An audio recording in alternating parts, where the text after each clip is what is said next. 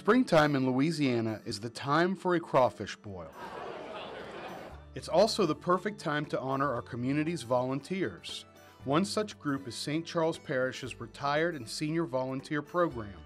These volunteers have been a vital part of making many parish events a resounding success. From, sitting at the community center and helping out with the things we do there, to working the Destrehan Fall Festival, to all the various events that go on throughout the parish, it's very important to have people who are willing to come out and volunteer their time and their energy to really making their community a better place. In the midst of National Volunteer Week, St. Charles Parish took the time to honor and thank those RSVP volunteers.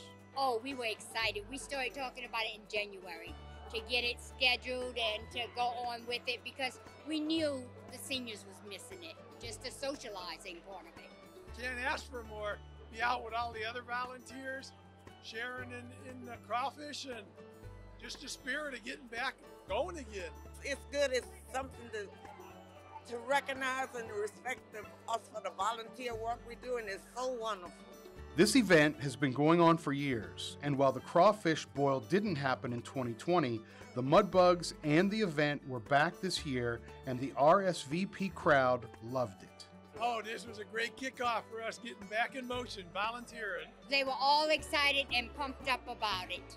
And you can see we have a good turnout this year that they were just ready to get out and start volunteering again. During this Easter season, to be able to look at so many faces and to know that they represent so many people who have shared of their hearts, their time, their talent in this community. It has been an extraordinary blessing for me personally to be able to get to meet new friends and to really see everyone enjoy this beautiful day. So this is just a small token of our appreciation to give back for all they do. It's a great way for all of those RSVP volunteers to come together as one and socialize and enjoy some crawfish. And we couldn't be happier to put this type of event on every year. And with more and more events popping up on the calendar, the opportunities for these volunteers to contribute to our dynamic quality of life has them buzzing with excitement. It's a great pleasure because you get to help someone, reach out and help someone. And it's a feeling that you get reaching out and helping someone, then it'll be waiting for help, but shared with the community. Your support. You're supporting the ones that need help.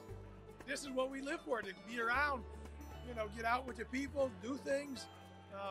We volunteer in a number of different places, and I'm sure that they're all going to ask us to come back. So it's going to be a lot of fun once we get going again. They do so much to be able to bring people together, to get out there and do countless hours of volunteer work that they're passionate about. So it really is respecting people's gifts, their talents, and just encouraging them to get out and share them with each other. Our seniors want to get back to normal more than most, and